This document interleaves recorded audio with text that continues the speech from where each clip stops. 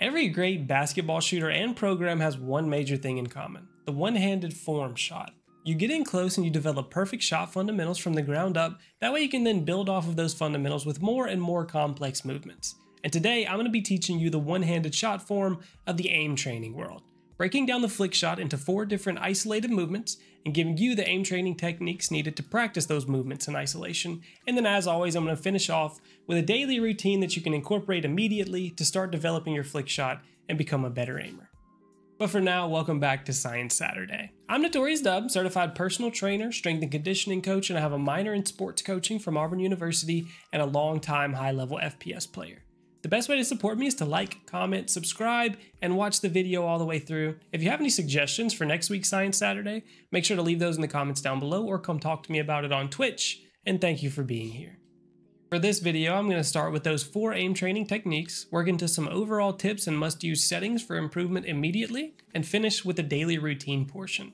Now let's start by dissecting the mechanic of flicking. Because if you watch my Ultimate Aim Training Guide, you know how much I stress isolating each individual portion of a skill.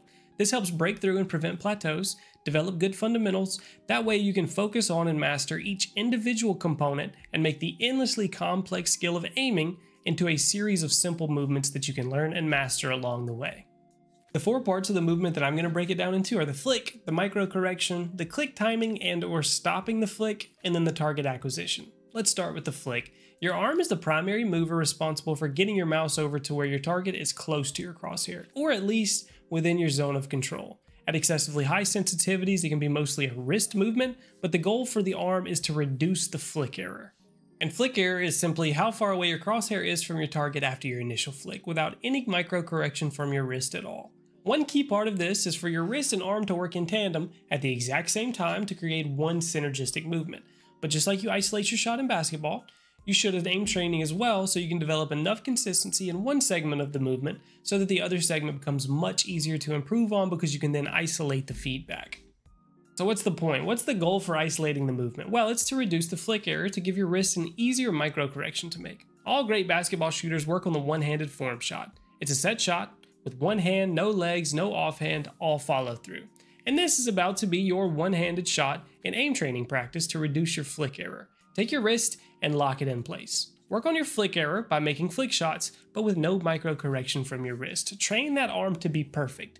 Keep this movement slow and controlled and make no mistakes. If you speed it up and begin to make mistakes, slow it back down. This is going to be a lifelong practice and something you should incorporate every day. But then that brings us to the second technique and the micro correction portion. Optimally, your flicks will be so perfect that you don't have to micro correct anymore.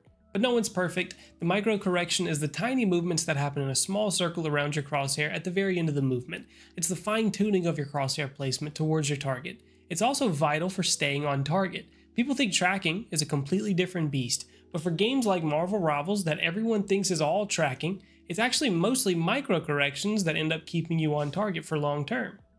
So what's going to be your form shot for micro corrections? Well, we're going to do the same thing we did for the flick portion, but for the wrist. Head into your game of choice and lock that arm in place. Walk left to right, front, back, figure 8, but keep that crosshair on the target's head without moving your arm at all. Rely solely on your wrist, and the closer you get to the target with your movement, the more difficult it's going to be. So vary your range and stay as perfect as possible, because mastering this skill is the key to making your aim not only consistent, but transferable from game to game.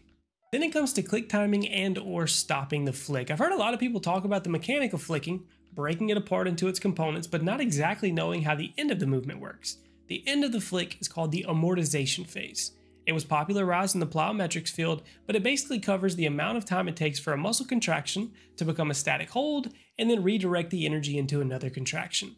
That's too many words and too deep for this form of video. I just realized there was a gap in knowledge in the aim training community, so I wanted to get that out there. All we need to know is that muscles actually perform faster and, more importantly, more efficiently and consistently while under load. So why does that matter to us? Well, in theory, the fact that muscles are more consistent when under load means that you should work on controlling the end of the movement, because that's the portion that's actually under load, and the beginning is you just creating the load. That way you can develop more consistency. It's the same principle as practicing your follow through in basketball. If you can end the movement the exact same way every time, you can isolate the problems on the front side, preventing plateaus and accelerating improvement. So for isolating and practicing click timing, it's nothing fancy, but you should be doing what I call dead stop flicks. Whenever you perform your flick, you want it to be as fast as possible without forcing errors, but in the movement as cleanly and quickly as possible with the same amount of tension on the mouse as you can. Practice this, create consistency on the back end so you can isolate and create consistency on the front end. And finally, we have target acquisition. This is the highlight reel skill, swapping from target to target and quickly and accurately identifying and moving to that target. It sounds simple, but it's difficult to map out your plan of attack while currently shooting at a target. Don't forget, multitasking is a myth. But not developing this skill is the reason that you find yourself in a situation with two enemies popping up on your screen and you shoot directly in the middle of both of them. It's an overload on your brain and you freeze up. It's something you have to develop actively to begin to perform in those scenarios. So how would you isolate this one? Target acquisition is the scaffold that comes after the click timing that we talked about earlier. But you want to begin to develop a sequence. And I mean this literally, load up into whatever practice range that you have and count out your targets. As many as you can manage, but I think 2 to 3 is just a fine number. Once you have it mapped out, flick and click on the heads in sequence. Simple as that. Practicing this will get your brain to start incorporating its working memory into your kill pathing, which is very, very important for developing from a good player into a great player because it takes away a lot of the active brain power that you have to allocate. Now, before you skip through to the daily routine portion, remember, it's not practice that makes perfect. It's perfect practice that makes perfect. So how do you make your practice perfect? Form development should come over everything. Throughout these routines and practice techniques that I've given you, you have to focus on minimizing wasted movement. Here's a little anecdote about that for you. What do you think track and field coaches look for at meets when they're scouting kids to come to their college? The first thing the scout is going to notice, aside from an insane time on the clock, is how much the runner's head is bouncing up and down. Because the runner's goal is to move forward, and the more the runner's head goes up and down, the more wasted movement you can tell they have from the outside looking in. So you, as an athlete, need to eliminate your wasted movement. And it's developing something that's being dubbed in the aiming community as calm aim. It's a simple concept that's been around forever. Slow is smooth and smooth is fast. Running coaches even talk about this actually. The harder you try to run, the slower you're going to go. And your aim training should emulate that. You don't want to focus on developing the fastest flicks in the land. There's a foundation that those flicks have to be built on. If you use an aim trainer, line trace and reflex medium flick are the absolute goats for this. You should live on these scenarios, and if you don't have an aim trainer, just emulate these in the practice range. Slow down your shot as much as you need to be close to perfect. It's all about creating enough tension to have control over your movement, but being relaxed enough to not restrict your movement. Slow is smooth, and smooth is fast. That's your new motto. Now, I would be leading you astray if I didn't get this out there. Your computer's performance does have a huge impact on your consistency in flicking. With a higher refresh rate, higher frames, lower latency, all making a huge difference in your time to kill. So let's go over some must-dos very, very quickly. First of all, go into your monitor settings, right-click, hit display, and change your monitor to the highest refresh rate possible. Going from 60 to 144 is a huge difference, and anything above that is just fine. Going higher than that is just big diminishing returns, but 60 to 144 is a huge difference. You want 144 Hz. Also, in every game, you want to lower your graphics settings, that way you can pump up your FPS. Everything should be on low, and if the game has a texture setting, that's one that you're going to want to play around with. A lot of times that's what makes the enemies easier or harder to see, so that one's kind of worth it. Next, make sure Vsync is off. Vsync attempts to synchronize the frame rate of the game to the refresh rate of the monitor, which does reduce screen tearing, but it increases your input lag because the graphics card has to wait for the monitor to finish displaying a frame before sending another frame to it. Too long, didn't listen, just turn Vsync off. You also want to cap your in-game frame rate to 3 below your monitor's refresh rate. This provides you a very small buffer to prevent frame rate fluctuations and screen tearing and just gives you a little bit smoother gameplay. And finally, if you're not already doing this, every game that you play and want to compete in, put it in full screen mode. Borderless is fun, it lets you watch videos on your side monitor, freely tab in, tab out, but full screen gives the application full priority over your monitor and exclusive access, so you end up with much higher performance and much smoother gameplay, because your computer no longer needs to render in the desktop background or any other background application. It just focuses on the application in full screen, and then whenever you actually tab out and it minimizes, then it'll render everything else in. And finally, the moment you've all been waiting for, the daily routine for you to improve specifically on your flicking. It should be a focus on all 4 aspects of the flick: flicking, microcorrecting, click timing, and target acquisition individually, with a heavy focus on perfect form. Because remember, the entire point of this whole method is to build a solid foundation for your flicks to build upon and prevent running into plateaus in the future. And then we're going to end your routine with an all-in-one program to bring all of the movements together in sync.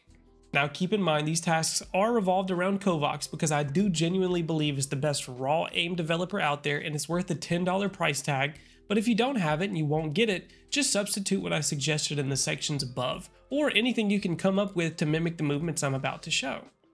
The routine is very simple, easy to follow, 10 minutes of each section, followed by 20 minutes of putting it all together. And for flicking, I think the best of the best are either tile frenzy or reflex flick very easy. The key here is to lock that wrist in place and let your elbow/shoulder do the majority of the movement. The goal is to reduce your flick error over time, and this exercise is going to feel crazy awkward at first, but by the end of even the first session, you'll notice significant improvement, and over time your flick error is going to decrease dramatically. For microcorrecting, there is one GOAT overall, TAM Speed 2 BPES. Now this one naturally will be mostly wrist movement, but make sure you're locking that arm in place. The only thing we're focusing on here is creating fluid microcorrection from the wrist. This is the consistency builder in aim training. And if you're not using kovaaks, just set yourself up a distance from your target and walk unpredictably while keeping your crosshair on that target. For click timing, keep in mind that the goal is to stop the exact same way every single time. Similar tension on the mouse and a dead stop. We're developing consistency. And for me, the best routine is Jumbo 6-Tile Frenzy. The targets are big, they're easy to hit, and stay on the screen statically so you can focus on progressing at your own pace. And outside of kovaaks, find a target wherever you can and practice the dead stop flicks. Fast flicks to instantly no movement with the same tension on the mouse every single time. For target acquisition, it's simple: 1 wall, 6 target, Pesu track. If I had to choose one task to play on kovaaks to build the most transferable aim mechanics that make an obvious difference in gameplay, it's either Pesu track or pressure aiming 10 targets. For Pesu track, the goal is to move from target to target without downtime. Your brain needs to start developing focus on a target while being able to map out its next aim point. Once you've developed great aim, being able to multi-kill is the next hurdle to climb over.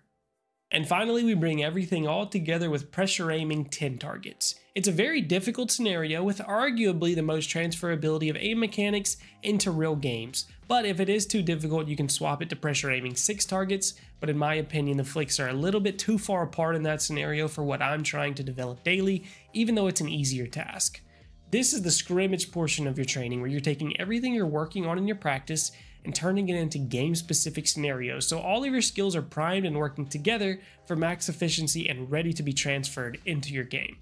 But that is about a 60-minute workout. If you need to, you can cut those times in half, that's no problem, but if you do this one simple routine before you game and about an hour before you go to bed, your improvement is going to go through the roof and you're going to say bye-bye to plateaus. And this routine is pretty much exactly how I improved enough to hit top 400 in Valorant. Hopefully all of this helps, and let me know what you think in the comments down below. If you have suggestions for the next Science Saturday, make sure you put that down there as well. The best way to support me is a like, a comment, and subscribing. I'm NotoriousDuB, and I hope you enjoyed the video. Thank you all for being here, and I'll see you guys next Saturday.